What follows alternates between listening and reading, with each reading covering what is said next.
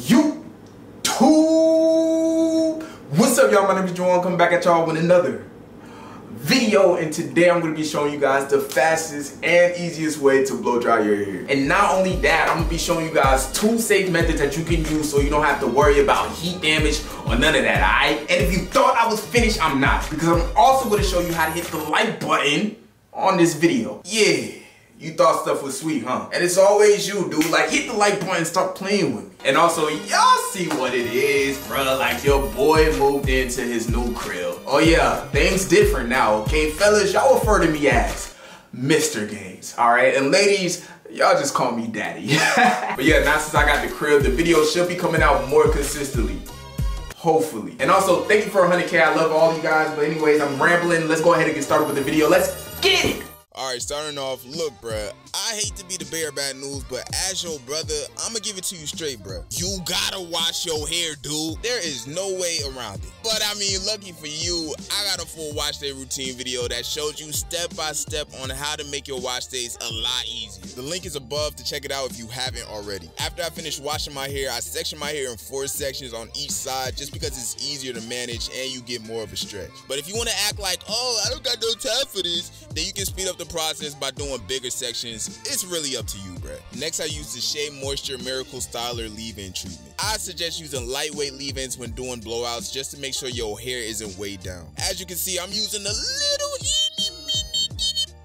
amount of product. A little really goes a long way when doing this. Trust me. Personally, I like using this leave-in because it's so versatile. It just does a whole bunch of stuff. It detangles, nourishes, adds shine, reduces frizz, cooks for me, makes my bed every day. Like, this thing don't got no weaknesses, dude. The real question is, what can't this thing do? But the main reason why I'm using this is because it could be used as a heat protectant and to give my hair some moisture. Now, to be on the safe side, I also use an actual heat protectant. Today, I'm using the Cheese Silk Infusion. Alright, look, she's short now, but she got curves in all the right places if you feel what I'm saying. So again, you only want to use a little bit. But yeah, man, this heat protectant is a dime piece, bro. Like the type to bring home to your mama, fam. Like, the heat damage ain't even gonna want to mess with your hair, bro, because it's gonna be too distracted by this baddie over here. Word 2, B, she valid. Once I finish applying the 2 products throughout my hair, I comb through my hair using a wide tooth comb just to ensure that my hair is well detangled before going on to the next step. I then split my hair in 2 to make it easier for the blow drying process. Alright, to do a blowout, I put my wide tooth comb attachment on my Dyson blow dryer and blow dry my hair using my Dyson blow dryer. Also, I really can't forget to mention I got a Dyson blow dryer.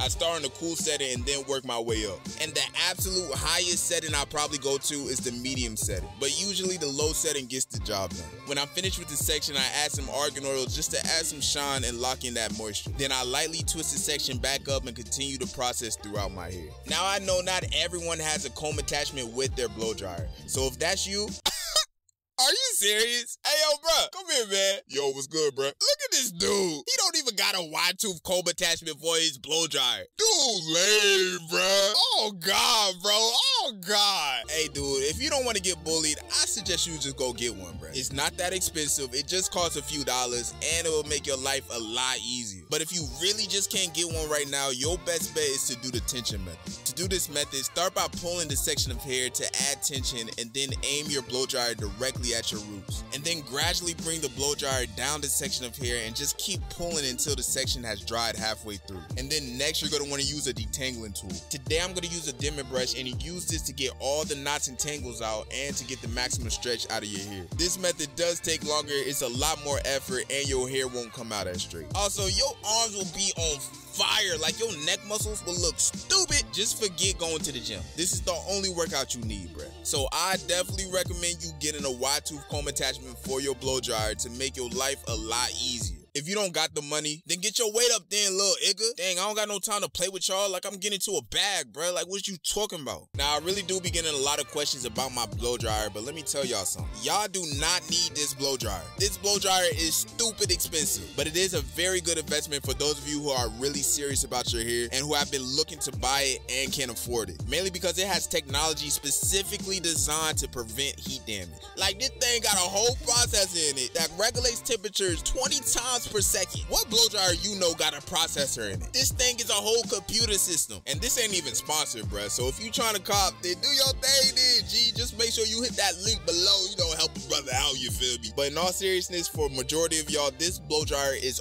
overboard. You really do not need it. A regular $20, $30 blow dryer would do just fine, bruh. When I'm finished, bam! As you can see, my hair has everything you look for in a good blowout. It's long, super shiny, soft, lightweight, and full of life. I just showed y'all how to get a bomb blowout in the most safest, healthiest way possible. If you ain't hit that like button yet, I'ma need you to do that, my guy, because this is A1 status right here. Also, I know y'all see the length, man. Like, yo, that thing is going stupid. And it's honestly crazy because at the end of this month, I'ma be at 3 years, bruh. 3 years. Like, time really be flying, dude. Like, I can't even keep up. But yeah, man, at this point, you can get braids, cornrows, box twists. By the way, make sure you check out my box twist tutorial if you haven't seen it already. You can also trim your hair, which is something I really gotta do. So if you guys want me to film how I trim my hair, leave a comment below, and you know I got y'all. But thank you guys so much for watching. If you made it to the end, make sure you leave a like and subscribe, and I'll see you guys later. Peace!